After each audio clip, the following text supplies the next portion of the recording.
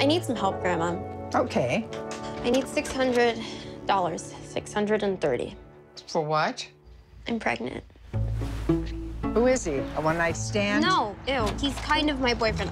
Yeah. Why didn't you use a condom? Or for humanity's sake, get a vasectomy? Oh, who is this? It's my grandma. You know, I cut my credit cards up into little pieces. I made a wind chime out of them. Why would you do that?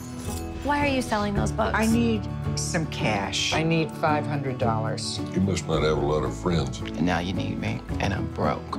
You want a tattoo? A little one. Now that I can do. Listen, Grandma, you better watch yourself. Give us the money. Get out of my home, you crazy old... Oh, my... Oh. You know, I liked your boyfriend. He's special. Really charismatic. You know, you need to be able to say screw you sometimes. I say screw you. Oh, you didn't say screw you to that little creep back there. I'm sorry, but I'm gonna have to ask you to leave. You're disturbing the customers. I mean, what other customers are we disturbing? Oh, them, Ozzie and Harriet. And all coffee drips. You don't have to say drip coffee. That is a redundancy. Oh, look, it drips. Oh, my God, it drips. I'm scared. I've been scared of your mom since she was 5 years old. I mean, any idiot could see that you need to be supervised, am I right? Are you saying I'm any idiot?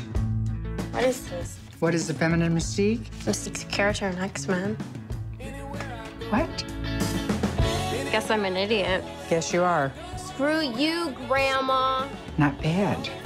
What is your involvement? I am her grandmother, and I'm your mother. Yes, but what are you doing here? I'm gonna be there because this is my granddaughter.